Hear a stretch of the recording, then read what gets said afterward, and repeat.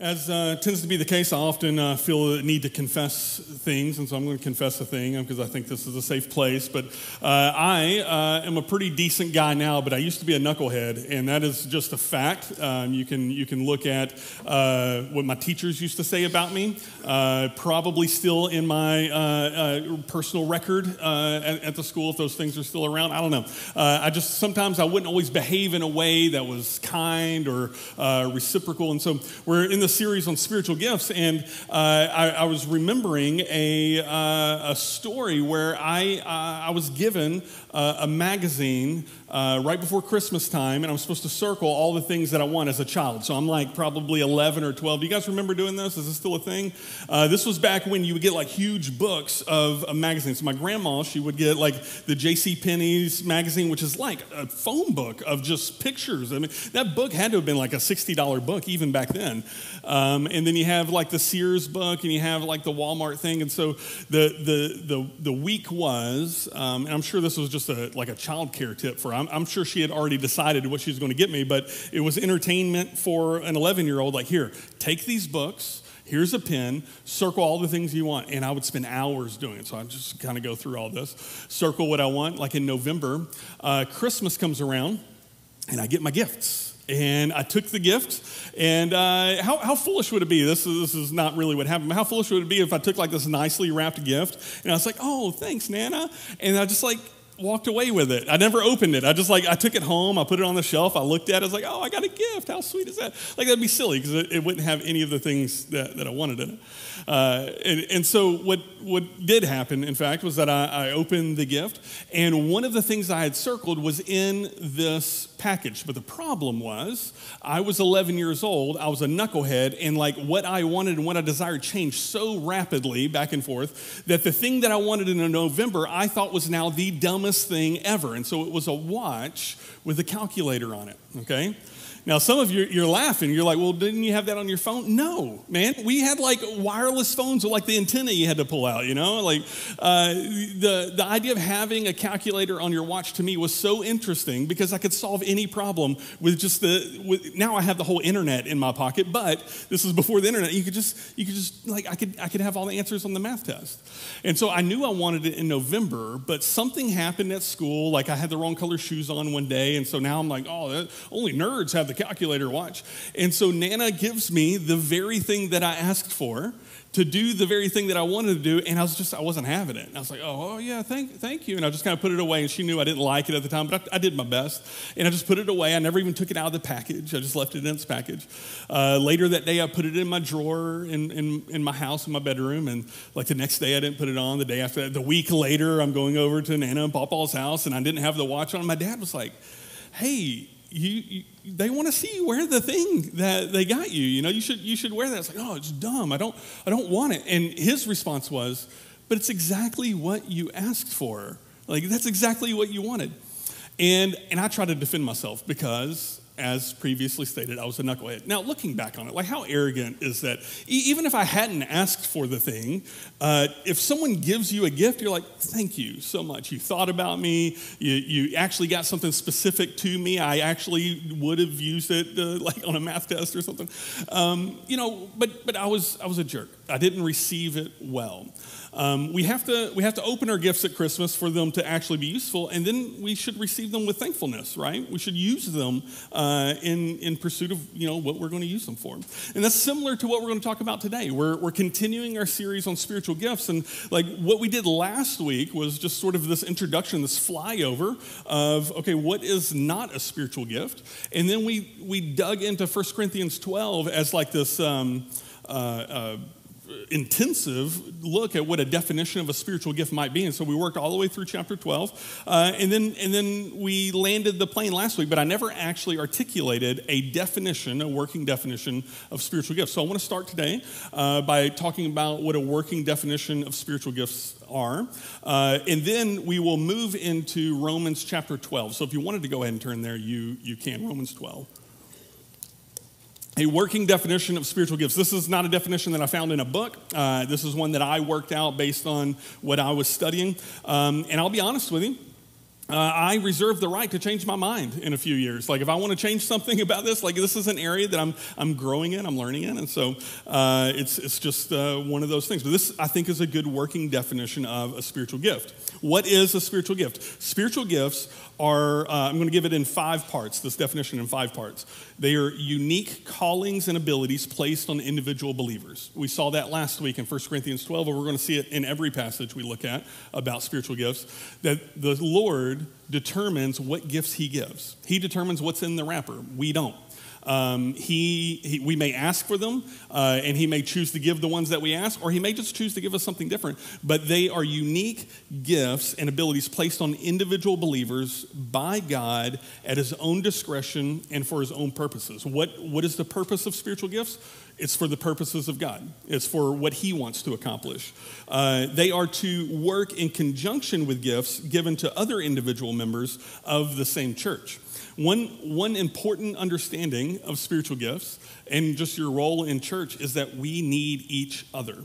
According to Scripture, no individual Christian is universally equipped to tackle all the things that the church is intended to tackle. Therefore, we need to show up. We need to be a part of a body somewhere so that we can accomplish the things that we're supposed to accomplish in unison, in conjunction with the other parts of the body around us. They are for the common good and the building up of the entire gathered church. You're going to see this in every passage that we look at on spiritual gifts. What is it supposed to do? Is it so that I can look cool? Is it so that I can accomplish my things for my goals? No, it is for the common good. The spiritual gifts that the Lord has given me are for you. He gave them to me to express them and use them for your benefit. And the spiritual gifts that the Lord gave you are for you. And you, for you, like we need each other's gifts. It is for our common good. And the accomplishment of the church's mission to bring glory to God through the message of the person and work of Jesus Christ. The end result is that the church would be fully equipped to preach Jesus in a world that needs to know this message so that they will receive the hope and life that is found in Jesus Christ. So that's their definition, unique callings and abilities placed on individual believers by God at his own discretion and for his own purposes to work in conjunction with gifts given to other individual members of the same church for the common good and the building up of the entire gathered church and the accomplishment of the church's mission to bring glory and God through the message of the person and work of Jesus Christ. You guys ready for the test? That's a bit of a mouthful, isn't it? It's a thorough definition. It's not one of those pithy ones. You don't need to memorize it, but I think it is important that we understand that spiritual gifts aren't for us. They're not for us to play, patty cake or to show off how spiritually mature we are. You never see spiritual gifts used as a measure of maturity. What you see is the fruit of the Spirit used as a measure of maturity. Spiritual gifts are things that we are gifted in order to play our role in the body that the Lord has placed us into, okay? And so let's ask a couple of questions. These are common questions. Some of these questions I've received since we've kicked off this series from people as we look in this. Are the spiritual gifts of the Bible still in operation today? Can we expect to see all of the spiritual gifts in the Bible in the church, in the modern day church today, somewhere, somehow? There are 2 schools of thought on this that have big 10-cent words, okay? And so on the one side, you have cessationism, and that is that some or all of the spiritual gifts in the Bible have ceased. Most of the people who believe that they ceased after the apostles died and after the Bible was established, that some or all of the spiritual gifts, you shouldn't expect them anymore. Those are called cessationists. They've ceased. The other end of the spectrum is called continuationists. That is that all of the spiritual gifts, some or all, are in continuation today. You should expect them in some form, or that the Lord has access to them if he wants them to, okay? And so falling on this spectrum, you can go a lot of different ways, but it's not just this one clear camp and this other clear camp. It's a line that you can land in different spots on. In the last 15 years or so, I've moved across this line in what I believe about the spiritual gifts over time. Some denominational beliefs, just overall, if you're curious about this, like those who are continuationists that believe that the spiritual gifts continue into modern day, those denominations that believe that are going to be some Baptists, Catholics, which I was surprised to find out, Methodists, Pentecostals, Assemblies of God, and any form of Christianity that we might call charismatics. That's usually the frame that is. And those people would be the continuationists. The denominations that have a stance on cessationism, that the gifts have ceased, or some of them have, are going to be some, but not all, Baptists. Presbyterians, most of your Reformed Protestants, and most any church that teaches what is called dispensational theology. If you know what that is, then that makes sense. If you don't, this sermon isn't about that. It's a boring answer, but I can answer it later. Ask me. I'll tell you what dispensational theology is. To show you kind of where this is, like, well, which one's right? Which one's wrong? You know, is this a big issue? Should we make a big deal about this? I'm going to tell you what my view is. I'll tell you what our church's view is here in a second, but I want to show you some names of people that are continuationists and names that are cessationists. And what I want you to know is that everybody on this list are Christians. They are Christians worth listening to. They are great teachers. If you agree with them, if you disagree with them, they are people that teach God's word well.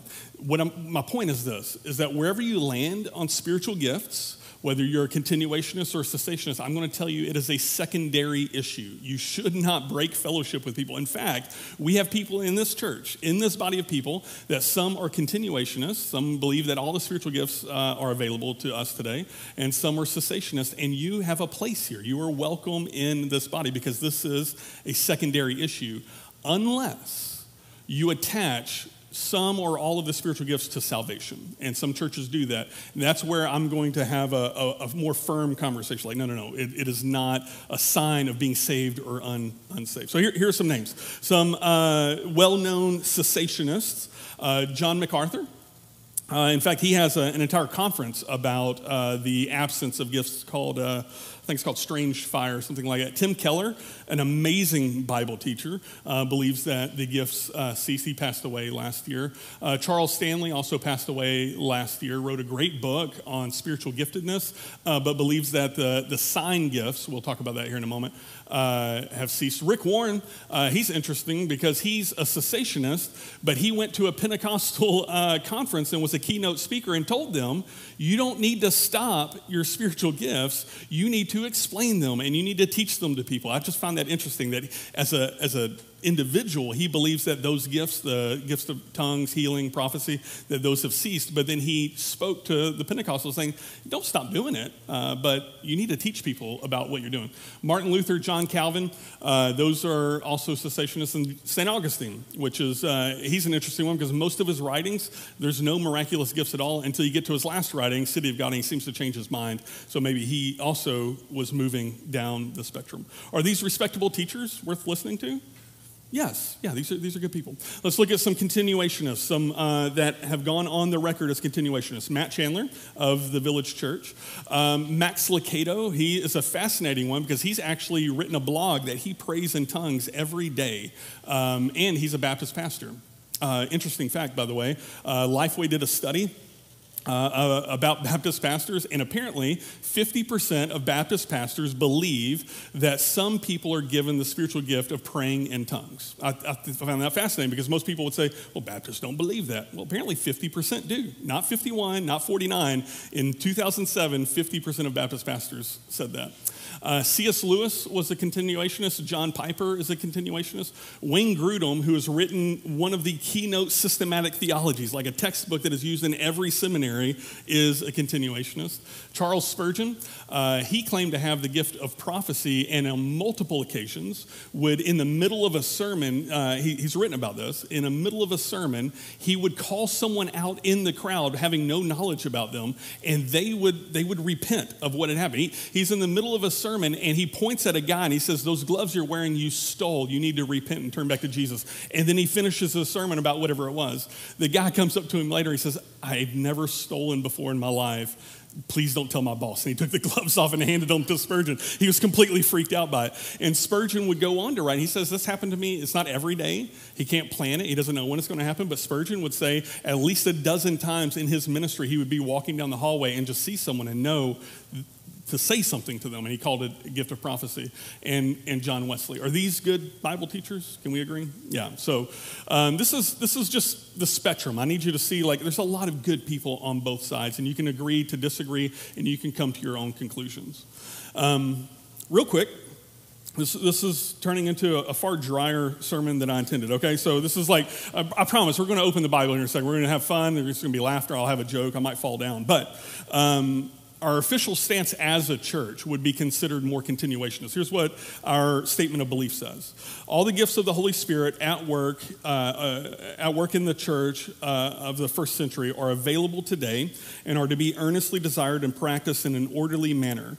The gifts are essential to the mission of the church in the world today. We believe that the Holy Spirit gives gifts to every believer to be used for the building up of the body of Christ. These gifts are to be exercised in accordance to biblical guidelines and priorities. We believe the Holy Spirit is sovereign and may give any gifts he wants at any time he wants. And it continues down from there. You can read that on our website. My position is I grew up believing that some of the gifts have ceased. Some what are called sign gifts. That's what most of the cessationists believe, is that gift of tongues, gift of prophecy, gift of healing are called sign gifts. John MacArthur would say, and others on the cessationist side would say, that those are the gifts that you shouldn't expect anymore. That's what I grew up believing. My current conviction is I don't see that in Scripture. I don't see in Scripture where any gift has ceased. I don't see in Scripture where it's predicted that any gift would cease, and I don't see in Scripture a delineation between sign gifts and community gifts. I don't know where the list of, quote, sign gifts came from, and so because I can't verify it with Scripture, I'm going to be on the continuationist side, and that's where I'm at today. And maybe you feel differently, but that's where we're at. Okay, all right. I think I answered some of the questions I received this week. You guys ready to open the Bible? Can we look at some stuff? Yes. All right. We're going to be in Romans 12. And I want to walk through another list of the spiritual gifts. Now, I've told you last week that lists of the spiritual gifts appear in only 5 passages in the New Testament. Now, some of the gifts will be mentioned here and there, but as far as a list is concerned, there are 5 passages. We looked at 1 Corinthians 12 last week. That's the longest list, of the greatest explanation. But then there are some smaller ones that are used to prove similar points, and so we're going to look at one of those in Romans. Romans chapter 12 is at the end of Romans. It follows, chapter 11 and chapter 10, how numbers work. And so what's happened is that Paul is developing this very long, logical sequence of how the gospel works, from total depravity, total dependence on God. None of us are going to make it to heaven apart from Jesus. For all have sinned and fall short of the glory of God. That's Romans 3, right? And then in that while we were yet sinners, Christ died for us. That's Romans 5. And so all of this is all the way in there. Romans 10, we quote this one a lot. If you confess with your mouth that Jesus is Lord and believe in your heart that God raised him from the dead, you will be saved. And so he's building this logical, concluding treatise on the gospel. And then we get to Romans 12, and it's like this big aha moment. It's like, and now that we've established salvation, this is what we do with it. This is how we act. This is how we behave as a result of it. So let's see how far we can get into this. Romans chapter 12, starting in verse 1. Says, I appeal to you, therefore, brothers, by the mercies of God, to present your bodies as a living sacrifice, holy and acceptable to God, which is your spiritual worship. He says to present your bodies as a living sacrifice. We're in the modern era. I don't know when the last time you went to a worship service that had a literal sacrifice with a goat. They don't survive it, okay? Sacrifice and a living sacrifice is an oxymoron. And everybody who read this in the first century would be like, oh my gosh, there's no such thing as a living sacrifice. But we've died to our sins, haven't we? That's the imagery. And so to say a living sacrifice is like this emphasis that he's making. It's going to be something like we need to surrender our wills and our lives to God regularly. I appeal to you, brothers, therefore, based on everything I just taught you about the gospel, based on what Jesus has done for you, based on what your salvation is, based on your dependency, that your righteousness is from Jesus alone. Therefore, based on all of that, by the mercies of God, present your bodies as a living sacrifice. Surrender to him. Surrender to him daily. He says, it is present your bodies as a living sacrifice, holy and acceptable to God, which is your spiritual worship. We're going to do this, and this is going to be a holy and acceptable thing to do because we're setting ourselves apart. We're going to follow him, and it's going to be our spiritual worship. The Greek phrase there is logiken laterein. I don't know why I try to impress anybody. I can't say it. It literally means this is your reasonable response. This is your logical response to what God has done. That's how the King James translates it. It says it's your reasonable response to God. You need to surrender to God because of everything that he's done. Verse 2, he continues. He says, do not be conformed to this world, but be transformed by the renewal of your mind, that by testing you may discern what is the will of God, what is good and acceptable and perfect. Don't be conformed to this world, but be transformed by the renewing of your mind. Notice that phrase, be conformed, it's passive. It's not saying, hey, you stop acting like the world. That's your choice to begin acting like the world. But to be conformed into something, it's like somebody's like pushing you into a mold. Is like if I'm taking a biscuit batter, is that what it's called? Dough batter? Is it a dough or a batter? It's a dough. All right, dough. I take biscuit dough and I push it into a baking pan, into the little cupcake pans. I'm conforming it to that shape. That biscuit dough doesn't have a choice. It's not choosing to become that. I'm conforming it. I'm pushing it. And Paul is like, he's warning, he's like, the world, don't be conformed to this world. It's trying to conform you into something. We're always conformed into something that is unity, something that looks the same, something that is homogeneous. All of my muffin tins, they're the same shape and the same roundness. But instead, he says, be transformed by the renewal of your mind. Be transformed is also passive. You don't get to choose the transformation. Today, I'm going to become a new man. Actually, we try this every year, don't we? Every new year, new me. Nope, same you, because the next year you say the same thing, right? Because we try to transform ourselves, and we don't have the power to do that. Both of these are in the passive case. It's a command with a passive verb, just like it's going to happen. Let this happen instead of this. Be transformed. The will of God is what transforms us into unique disciples. The world is trying to conform us into uniform worldviews that all look the same, and the Lord has something unique and special for each one of us. Let's be transformed by the renewal of our minds so that we may discern what is the will of God, what is good and acceptable and perfect. One of the most common questions I get from people is, hey, I've been in church in a while, like, what does God want from me? You know what they're asking? Like, what is God's will for me? What is God's will for my life? What is God's will for my children? What is God's will for me being a parent? I got this new job coming up. What is God's will? We all want to know God's will for our lives. And Paul is saying, hey, based on the gospel, what's already happened, I'm now telling you, be transformed, because when you get a renewed mind, you're going to start to discern what is God's will. What is God's will for your life? It's the thing in your life that is good and is perfect and is holy. These are the things that you're going to find that is God's will for your life. So how are we going to do that? We're going to quickly get into spiritual gifts now. Verse 3. Notice it starts with the word for, F-O-R. Here's a little Bible study tip. I've given this once before when we were in Romans. This is especially true in Romans, but I'll just say it anytime it's in the Bible. If a sentence begins with the word therefore, you need to think, okay, this is because of what just came before. So always ask, what is the therefore? And so that's, that was verse 1. But now when the sentence begins with the word for, I want you to ask the question how or why. So he just said, be transformed by the renewal of your mind. And I want you to say, well, how? How do we do that? For, here's the answer. For, by the grace given to me, I say to everyone among you not to think of himself more highly than he ought to think, but to think with sober judgment, each according to the measure of faith that God has assigned. Think less of yourself. Think of yourself with sober judgment. This is how we're going to get the renewed mind, is that we stop thinking we know everything. Here's the problem with a phrase like this, is The people who need to hear this the most are the ones who are like, well, that's not talking about me. yeah, that's the one. Because we all know that person, right? We all know that person at work that they've been there a grand total of 10 days, but they have a list of demands and lines in the sand that they're not going to do this and you're not going to treat me this way. Like, bro, we've been doing it that way for 25 years. You've been here a week. Like, how are you going to know something? You're thinking of yourself too highly, right? We all know of that kid who's like 75 pounds and he snapped one football, but he's out there cursing the coach and the referee because he thinks he knows something and he's going to be in the NFL. No, you're not, kid. Be quiet. Sit down. You're thinking too highly of yourself, you know.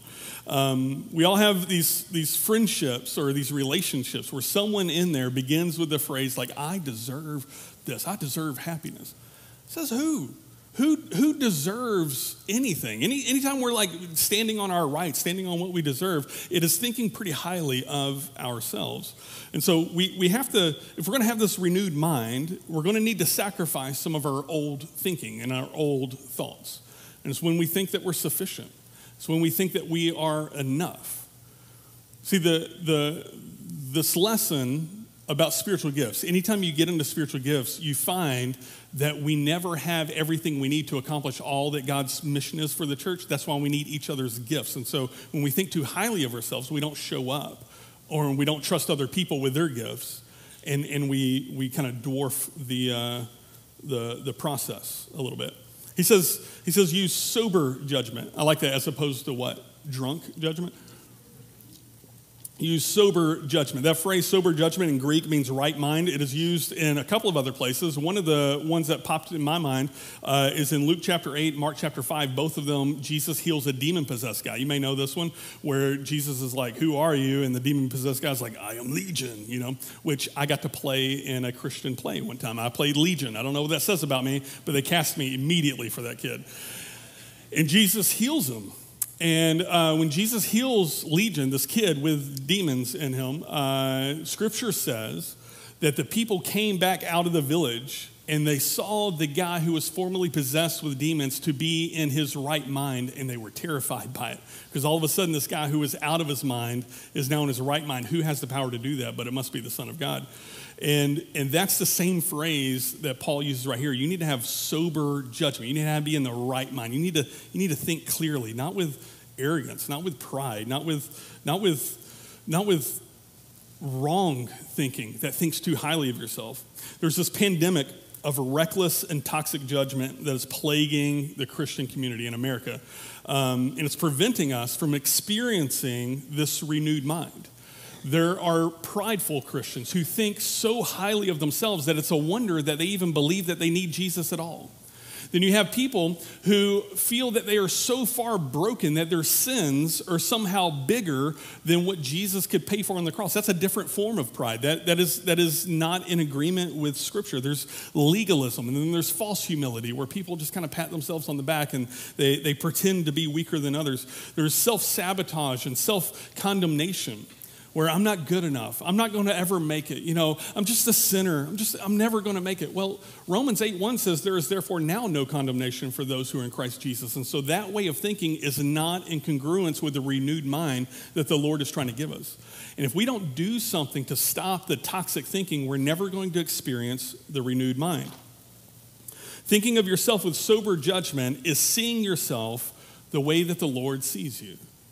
Let me encourage you to pray a simple prayer. It's one of those scary prayers that only do it if you if you're really sure you want to. It's kind of like praying for patience or something. Try this one out for size. Lord, help me see others and myself the way that you see them. Let me see them with your eyes. Amen. Simple prayer. What if you started to see yourself through the eyes of the gospel and started to see your neighbors and other image bearers of God through his eyes? What would that do? We need to have sober judgment for this renewed mind. Let's continue. Verse 4, how or why? How are we going to do that? 4, as in one body we have many members, and the members do not all have the same function. So we, though many, are one body in Christ, and individually members one of another. We are one body. This is the language that we had last week, right? We had an entire section in 1 Corinthians 12 about the body. Why does he bring up the body every time? Because you can't talk about spiritual gifts without talking about the roles we play in the church. We need the body to work. But he adds this phrase at the end. He says, we are members one of another. We owe one another. This is foreign language to America. The fact that we owe each other something in this room, no. Like, I just come to church to get what's coming to me. I come here to learn about me. No. We owe each other. We belong to each other. We owe each other the use of our gifts for their benefit, for their building up. We owe each other. We hear phrases in the church like, well, I'm not getting anything out of this church. Well, okay, well, what are you putting into this church? I need to go to the church that has the right things for my kids. Okay, well, maybe go volunteer in the children's department, right? And maybe you are the one who's called. You're obviously the one who has eyes to see that. I'm not being fed in this church. Have you asked a question? Have you looked into it a little bit more? Have you joined a community group? Have you gotten into a Bible study with somebody else? Like, part of being fed is showing up to the table, okay? When we have phrases and complaints that begin with I, we're ignoring the fact that we owe each other and we belong to each other. So it's weird that we have that language in churches, but if we go to any other environment, we understand that we have obligations. If we talk about sports, well, you signed up for the sports team, you need to show up to practice. If we talk about work, imagine if you told the boss, like, you know what, I don't feel like I'm really enjoying this job that much. That's why I didn't show up on Thursday. Bro, you signed up to work here. You either show up or you don't. You made an obligation, okay? Your boss is going to ask you to, if our kids are in dance or cheer, like if they want to be in the recital, they have to go to the practices. We, in every other category of life, understand that we have obligations and responsibilities except one, church, and we forget it. The Bible teaches that we owe ourselves to each other and we need each other. That's how the Bible teaches us. And while this isn't exactly an American virtue, it's a biblical virtue, which makes it a little bit more important. We should pay attention to it. And so I just wanted you to consider if this is true. Just ponder it. We are better trained and more able as Americans to discuss our individual rights than we are our individual responsibilities. How often do we see people standing up for their rights, their First Amendment right, their Second Amendment right, their right to do this? I have a right to be who I want, and I have a right to be called what I want. When do we see anybody standing up for their responsibilities? I have a responsibility to show up. We're so trained to fight for our individual rights, and we neglect our individual responsibilities. I think we can do better, and I think that's what the purpose of spiritual gifts ends up being in part. Verse 6, it says, having gifts that differ according to the grace given to us, let us use them.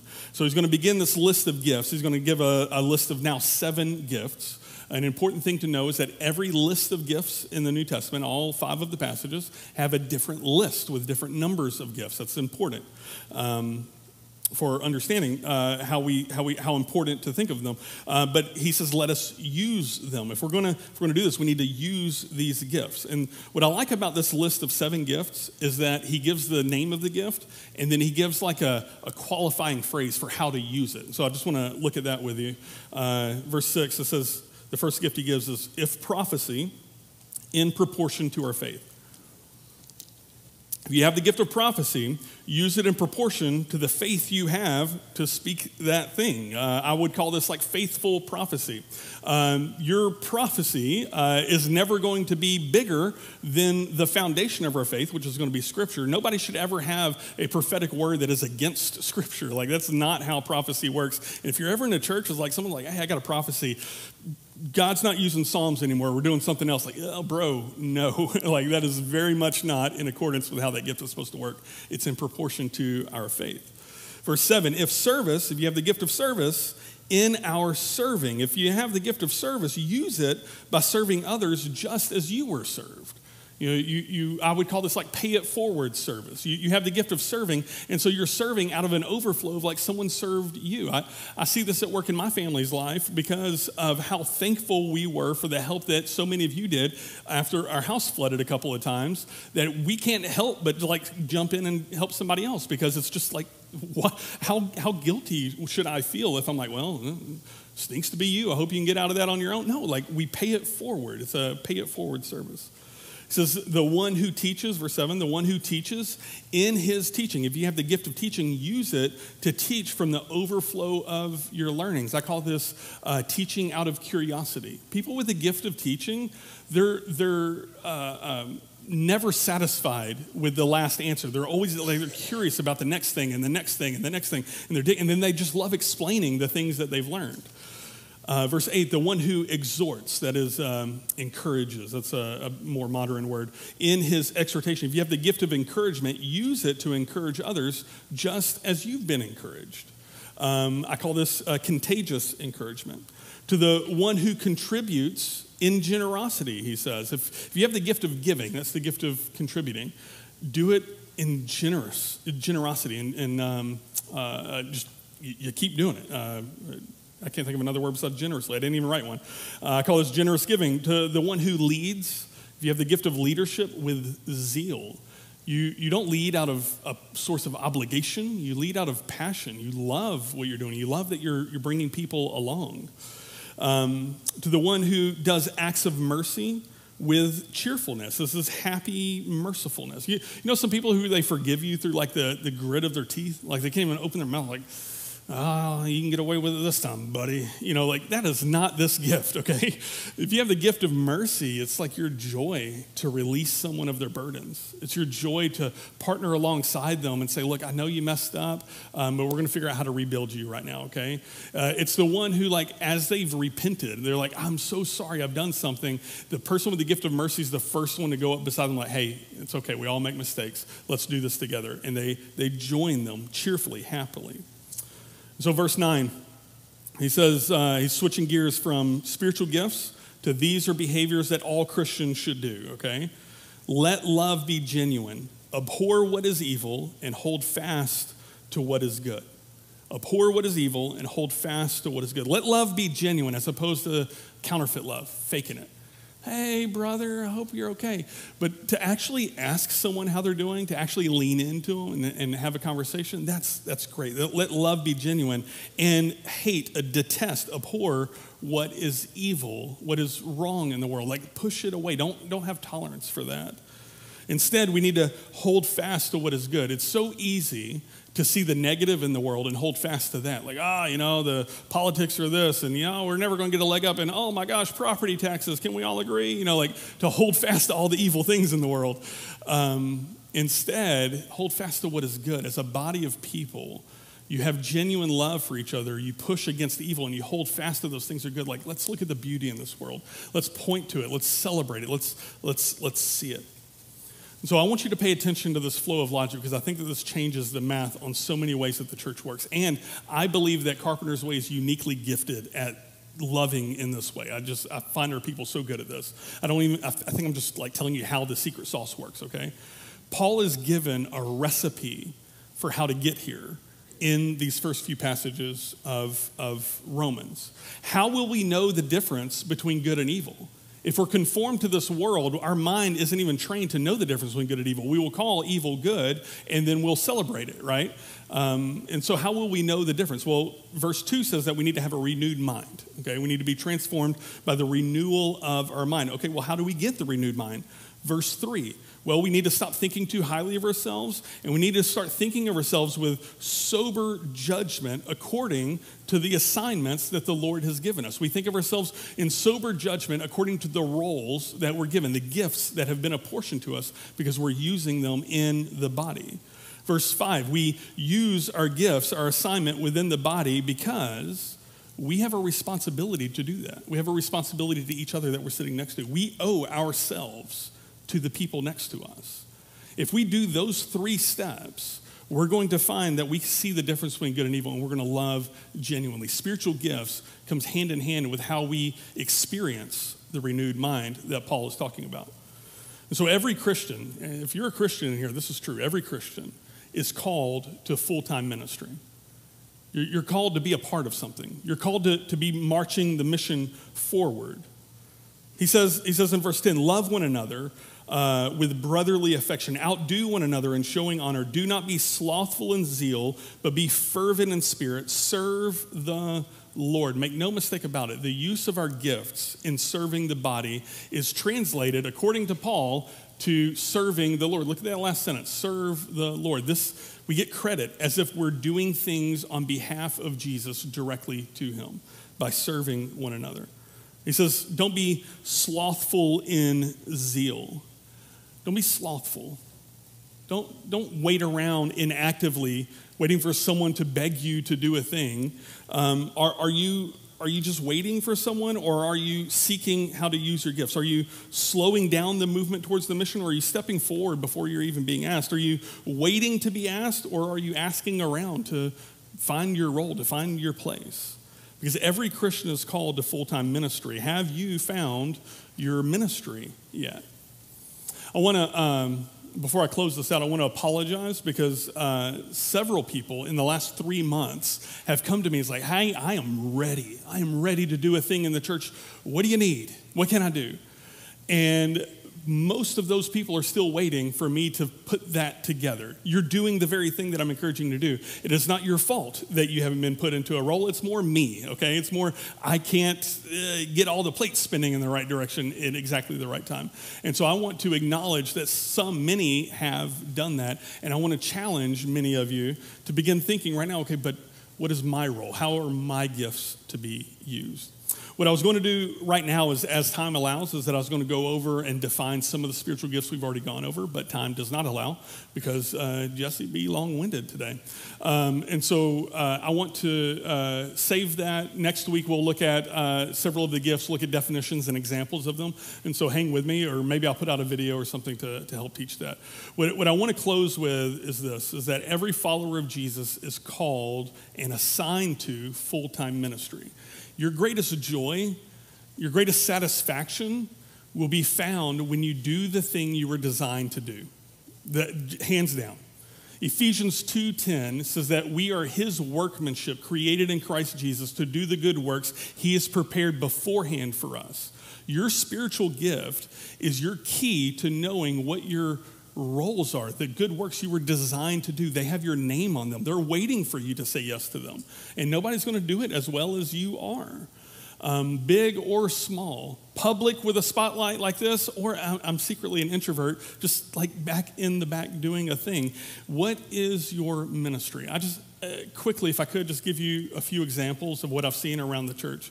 Some of these, I hesitate to say names. If I embarrass anybody, I apologize. But I think it's important that you guys know like how some of these roles work. We have deacons that they sign up and they show up on Sundays and they're just behind the scenes making sure little things are set up. And every little problem, one of the deacons was like wiping windows today. Is he tasked with cleaning windows? Does he have a spiritual gift of cleaning windows? Not necessarily. He was doing it because the windows were dirty, and he's a deacon today, and he cleaned the windows. We have elders that they meet for leadership and things like that.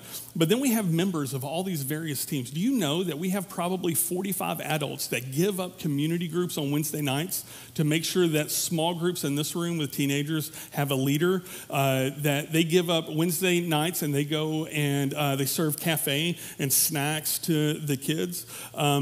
I told Mr. Adams this morning about a conversation that he had with somebody that they told me yesterday was the reason that they came to this church. That conversation was over 2-3 years ago now. It was during COVID, like people were still wearing masks at the time.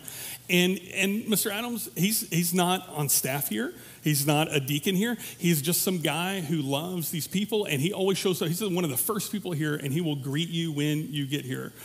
Miss Phyllis told me last week that on her way to church last week, she felt like the Lord wanted her to buy some donuts, and she brought donuts, and those kids were joyful in those donuts. Here's someone just using their gift to serve. I don't know why donuts choke me up, guys. You know, sometimes they just get in you. We've got people, yes ma'am. We've got people that at the drop of a hat, the slightest hint that there's a need, they just show up. They leave work to get up here to spray mosquito poison because we're about to have an event. They get up here because the air conditioner is leaking and I have an emergency counseling appointment on the other side of town, and they just showed up to work. We have so many people that are using their gifts, and so I don't want to preach this and say, you know, shame on all of you for not doing it. I'm saying we need to understand how much it matters. We owe each other. And if this body is going to accomplish the mission that the Lord has for it, it's going to be because we all show up and we all do what we're called to do and we use the gifts that God has given us. Okay, so I'm going to pray. So long. I have a list of gifts we can talk about next time. I apologize for being long. It is the way. Pray with me. Heavenly Father, thank you for the beauty of this body. I'm so thankful for these people, and I just pray that you continue to show us our role, show us our place, help us to have that renewed mind through the use of our gifts, that we become transformed people, no longer being conformed and thinking the ways that this world is trying to force us to, but we see your goodness, your beauty, and your perfect will in our lives and in our community because you are working in this body through the use of our gifts. We love you. Pray this in Jesus' name. Amen.